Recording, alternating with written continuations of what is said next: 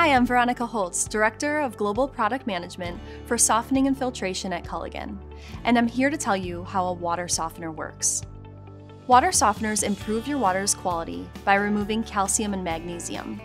Having too much of these minerals in your water is what causes hard water, which in turn causes issues with your plumbing, water-using appliances, showers, laundry, skin, and more. Here's how water softeners work.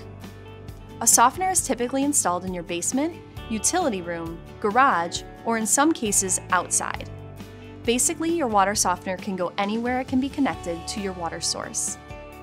When water enters your home, it flows into the softener's main tank, which is full of something called resin beads. These beads are about as small as the tip of a ballpoint pen. As water flows in, the calcium and magnesium in it adheres to the resin beads, removing the minerals and leaving you with soft water flowing throughout your home.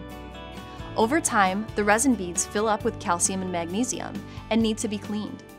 This is called the regeneration process. Here's what happens.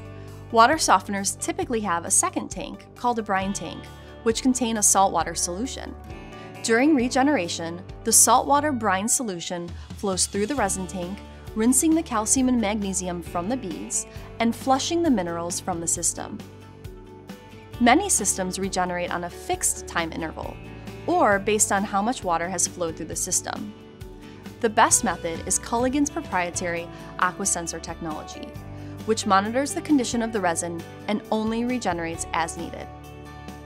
Regardless of the approach, once regeneration is complete, the water softener is ready to keep providing cleaner, soft water throughout your home. Thanks for watching.